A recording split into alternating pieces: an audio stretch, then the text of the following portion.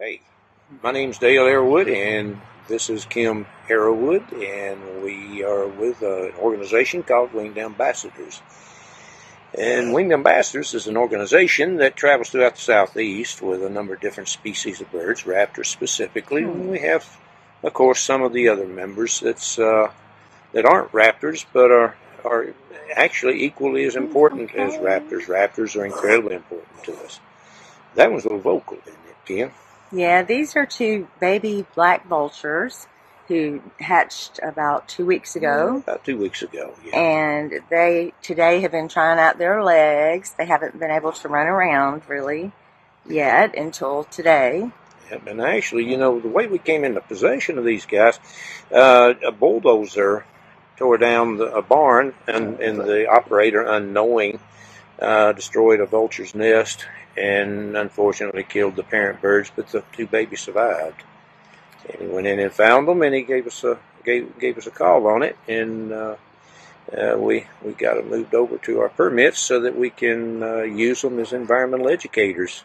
And you know, hence the name ambassadors. They do quite well, of course, with the message that they have.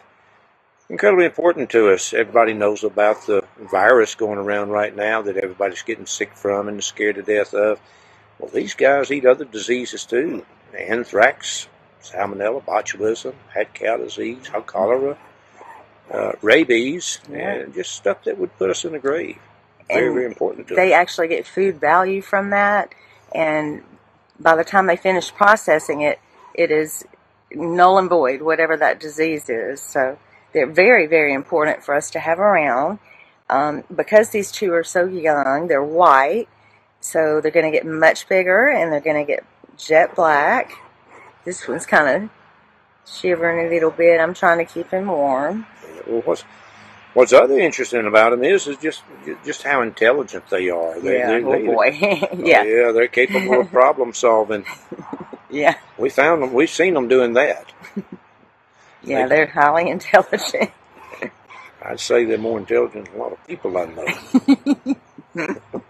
Anyway, we'll get back to you with more. Thank you. Lords and ladies, I do so hope you have found this both entertaining and informative. If so, please like and subscribe.